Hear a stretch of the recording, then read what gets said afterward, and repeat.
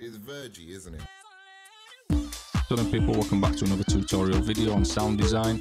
Today we're going to be looking at Sammy Virji Bass Style 2, the one that I promised quite some time ago after we did the first version. So this one you'll be able to compare more towards Sammy Virji's Never Let You Go track, which is by far one of my favourite Virji tracks that he did. It is more speed garage, I'd say, but it got dropped in a lot of bassline sets that we played, one of my favourites. So that's what we'll be looking at today. So then, quick couple of things.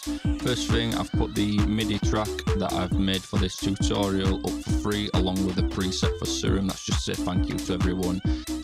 All I ask is that you subscribe to the channel. One final quick plug, if you are interested in any of the bass sounds that you've seen across my tutorial videos, I have got the UK Bassline Volume 2 preset pack out for Serum. It's got 60 plus sounds in it. I think it's quite cheap for what work went into it.